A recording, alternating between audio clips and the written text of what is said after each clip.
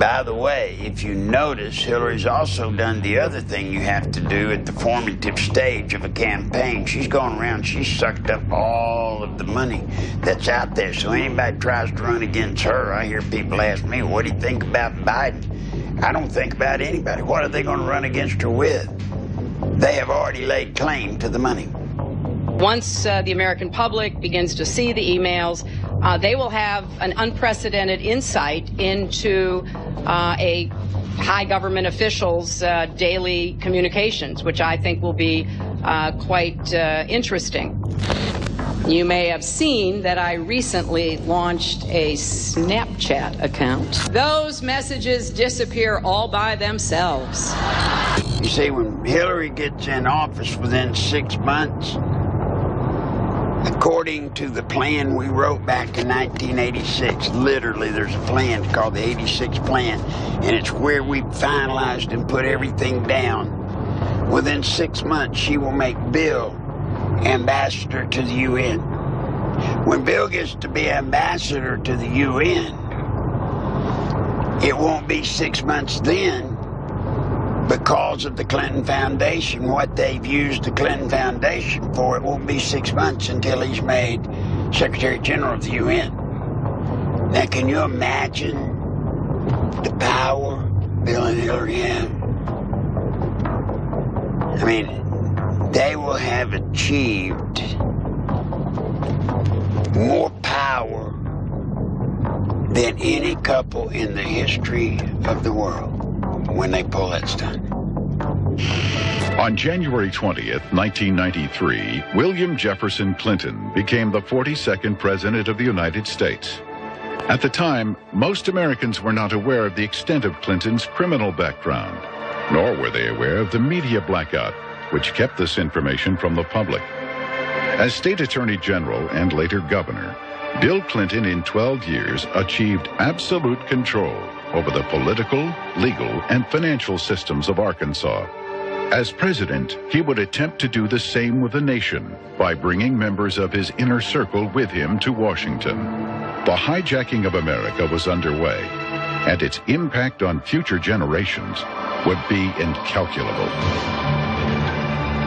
It was years ago when I was picked up by a man named Mr. Whit Stevens. And Mr. Whit was the brother to Jackson Stevens, and they were the kingmakers in Arkansas.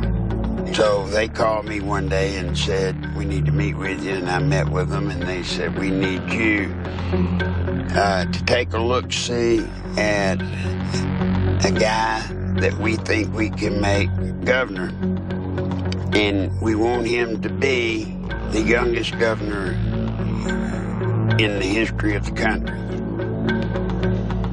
So I agreed, and then that's when I met Bill.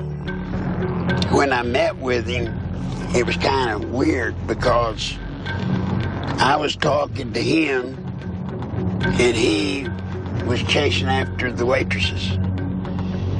And I would try to get his focus, and all he would do is just chase after the waitress. Just watch, man, I want some of that, man, I want some of that. And it just went on and on and on. And finally to the point where I had actually gotten a little bit perturbed about it and said, man, we got to figure this out. Oh, yeah. And he was Attorney General at the time. And so I went back the next day to Mr. Whit and told him what I thought. I said, Mr. Whit, this guy is a sexual predator. He's not just a womanizer. I mean, I'm telling you, this guy's sick. And he's a pathological liar. I mean, and I told Mr. Whit I couldn't even make him tell the truth. And when it came to something he could tell the truth on that would be harmless to him, he still couldn't tell it. Well, Mr. Whit said, you can break him of that. We'll have a talk. So I figured, what the heck. 3 weeks passed, They met with Bill. Apparently they got everything worked out the way they wanted it. And he was in the game running for governor. Tonight, I ask all of you who have stood with me. I ask my opponents and those who have fought with them in their hard-fought campaign. I ask those who have believed in me and those who have doubted to join with me in common purpose. Let us put aside our fears for our hopes. Let us trust each other and work to forge a future that will enrich the lives of our people, a future that will strengthen our traditions and our faith, a future that will make us proud that in our time we gave our best. God bless you all, and thank you very much. No, they didn't tell me anything about it. They didn't say anything to me about it. The airport in question, a matter for federal jurisdiction. State really had next to nothing to do with it. We had nothing, zero, to do with it, and everybody who's ever looked into it knows that. Your president, the President of the United States, not only was a part of the system that was laundering millions of cocaine dollars, your president signed off on it. You can't deny that he did. You see, because of that, there's one little catch. Every loan that ADFA made, Bill Clinton himself had to sign off on it. More than Bill Clinton, you better identify the people in the loop of the drug running. You better identify the people in the loop for money laundering. And what you'll find there is those people go straight to Washington. Act 1062, if you look at it, it says that ADFA was developed and created to provide low-interest bond loans for churches, schools, colleges. So now look what happened to our legislature. They voted on a bill creating ADFA, thinking that they were getting money to colleges and schools to buy books and so forth. What better way to run thousands of, tens of millions of dollars, launder it, clean it up, and use the cover of a state agency to do it. When Oliver North, Poindexter, and those guys got KO'd, knocked out of the box because of Iran-Contra, I was asked to come down and help, and I did. I had to cut loose from there. It got bad. There was something happened with a little girl and her mother that I don't want to go over, but it fried my brain, and it was time to quit. My family said that why didn't I get in touch with my buddy Bill Clinton and get a job with the state and get out of that racket. I called Bill, and Bill said, "You bet, we've got a place for you." And he brought me on to this agency called the Arkansas Development Finance Authority. Now, as much as I had had involvement with state government, I had never heard of that agency. And I was surprised to find out that its mission statement was that it would make low-interest bond loans to churches, schools, libraries, which was kind of odd because it also made loans to industry. Well, the problem with that was we already had an Arkansas Industrial Development Commission, and it was duplicating the work. What I found after about a couple of weeks of being there is it was strictly there for Friends of Bill. We didn't loan money to churches. We didn't make low-interest bond loans to schools. We made low-interest bond loans to Friends of Bill. Jennifer Flowers, in a tabloid interview for which she was paid, says she carried on a long-term affair with Governor Clinton from the late 1970s through the end of 1989. Are you prepared tonight to say that you've never had an extramarital affair? I'm not prepared tonight to say that any married couple should ever discuss that with anyone but themselves. Quapaw Towers is the place where Jennifer Flowers had an apartment. Anybody in power in Arkansas knew Bill with his girlfriends and all that, but nobody would dare talk about it. I filed a lawsuit, and I brought them out. I named them. One of the women was Jennifer Flowers. Well, as was the day, Clintons controlled the media here. They wouldn't touch anything. I had a big press conference on the steps of the Capitol.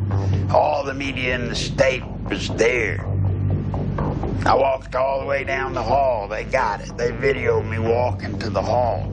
Goes Bill's office, throw the lawsuit across his desk. Pretty dramatic, I might say. Nobody covered it. Nobody. Eventually, every allegation stemming from Nichols' 1990 lawsuit and press conference would prove valid regarding Clinton's sexual liaisons, his drug usage, and his criminal activities relating to ADFA and Whitewater. Gradually, the women who had carried on adulterous affairs with Clinton began to emerge. Betsy Wright, Clinton's former chief of staff, admitted she had been hired to conduct media smear campaigns against anyone planning to tell the truth about the governor's sexual habits. She was prepared to go after at least 26 women who had the potential of destroying Clinton's chance at the presidency. During the 1992 presidential campaign, I was getting bludgeoned by the media because Jennifer Flowers had come out of my lawsuit. A man called me on the phone on a Monday. His name was Gary Johnson. He was an attorney. He told me that he felt bad because I was being bludgeoned, and he wanted to talk to me about handling my case. Well, I was craving an attorney, any attorney to help me. You know, I saw Larry out there doing battle, so to speak, on his own, and I felt like he needed some help. I met him on a Tuesday. He was a special attorney. I didn't even know it. You see, he lived next door to Jennifer Flowers. He told me that he had bought a bicycle, and there was a lot of theft in and up and down the halls of the apartment complex. So he put a camera so he could watch his bicycle. Well, guess what he caught on camera? He caught Bill Clinton going in and out of Jennifer's apartment with a key. Well, so he knew I was telling the truth about the womanizer. He certainly knew I was telling the truth about Jennifer. So I said, great. I said, you can get on board, but I warned him. I said, Gary, you got to be careful. He said, oh, nothing's going to happen to me. I'm not scared of him. There was a Friday that we were supposed to meet, and I called. He didn't answer. Well, I called his office all day. He didn't answer. His office hadn't heard from him. That Saturday, we went to his apartment and found him. He had been bludgeoned. He had been beat horribly, and he had literally been left for dead. What was significant about the beating he took, the licks that he took were specific. For example, they hit him in just such a way, military hand-to-hand, hit him in such a way that they ruptured his spleen.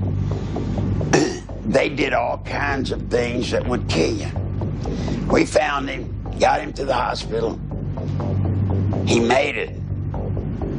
But to this day, to my knowledge, he's still just half insane. It scared him so bad that for a while, I don't know if he still is, but for a while, he literally was in a mental institution. It scared him so bad. So that's the importance of Qualcomm Towers. That's where it all began. Now, what's the story nobody really knows? You know, guys, when Bill Clinton was in that first race, when I did Jennifer Flowers, Bill was running like 7th or 8th. I mean, he couldn't get any traction whatsoever. When Jennifer's story broke, in all the frenzy about that, he jumped up to number 2. So in a way, my trying to get him backfired in my face. And instead of getting him, I elevated him, and the rest is history. Now, remember, I got him to number 2, but because of all of the womanizing stuff, people started doing what they're going to do for Hillary. You see, they're playing this right. Hillary's not saying anything about it. She's letting her numbers go down, because if you're going